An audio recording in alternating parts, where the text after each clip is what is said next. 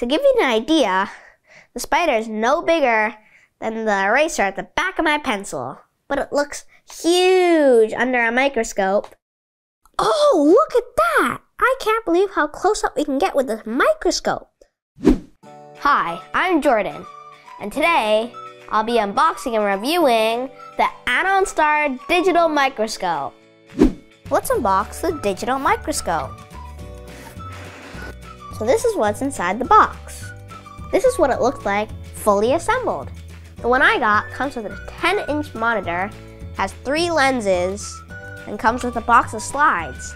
The one I have on right now is a pine stem. Isn't this amazing? That is 2,000 times magnification. Now we're gonna see what an iPhone looks like under a microscope. Here's a picture of me, and I'm gonna put it under the microscope. Here's a picture of my teeth. So now I'm gonna focus. And then there. Every single one of those dots is a pixel that make up a picture. Isn't that cool? This is one of my favorite candies. The striking popping candy. When you put it in your mouth and it gets wet, it starts popping.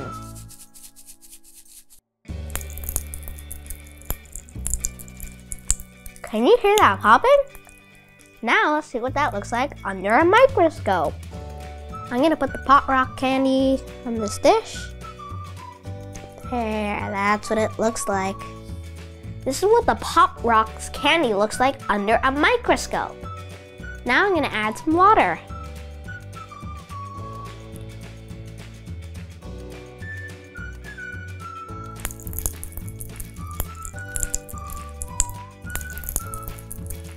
That's bubbly. That's a chemical reaction. Now I'm gonna put the Pop Rocks on a slide and see it at 2,000 times magnification. This is remarkable. You can see all the bubbles popping. Now for my favorite part, the insects. First, we're gonna start with this ant. What you're seeing here is sugar crystals. As you can see, he's drinking a single drop of water. That is actually very tiny, but on this microscope, it looks gigantic. Our next insect is a pill bug. It looks huge here, but it's only the size of a ladybug.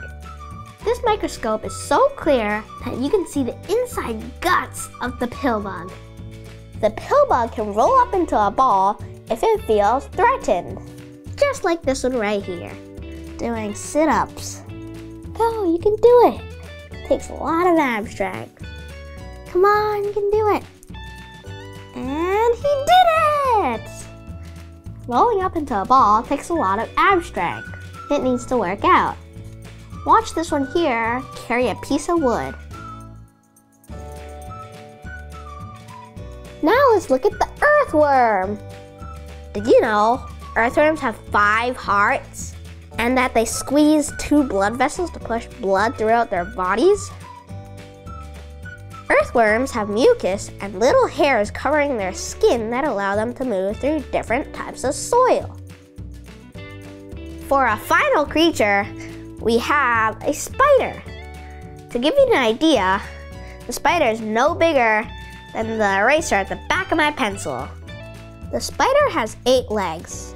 What's interesting is that it has no neck, so it can't turn its head like we can. But the spider does have 8 eyes to help it look around. 4 are used for defense to spot predators, while the other 4 are used for hunting prey. Help me! That was a fun adventure.